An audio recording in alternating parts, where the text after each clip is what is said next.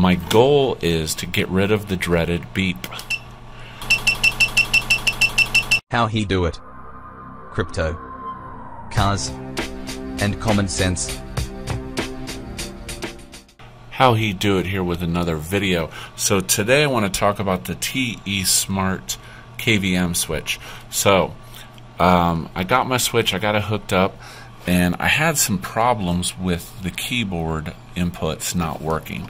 I actually ended up having to use the USB 2.0 for my keyboard, but I'll get to that here in a minute. So anyways, I had my Corsair RGB keyboard hooked up, right?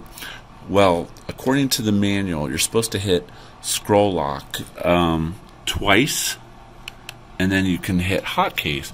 Well, what I found out was this was not working with my keyboard. So every time I plugged my keyboard into the keyboard output, it would just produce garbage when I type. I had to use the USB 2.0. So anyways, my goal is to get rid of the dreaded beep.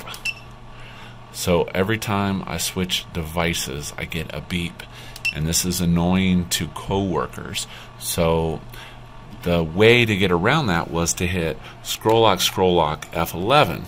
Well, when I did that on my Corsair keyboard in the USB 2, it doesn't work. The hotkeys did not work.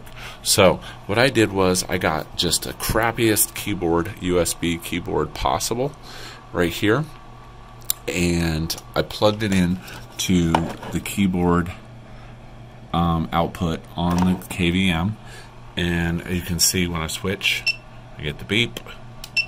So in order to get rid of the beep, you hit scrolllock F11, scrolllock F11.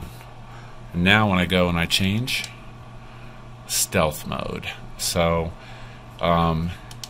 basically, if you're having trouble with the hotkeys not working, what you can do is you can get a crappy keyboard, plug it in, and it should start working from there. And when I'm saying that is like if you have a wireless module or you have other weirdness in your setup, just get a crappy USB keyboard, plug it in, scrolllock F11, your hotkeys should work.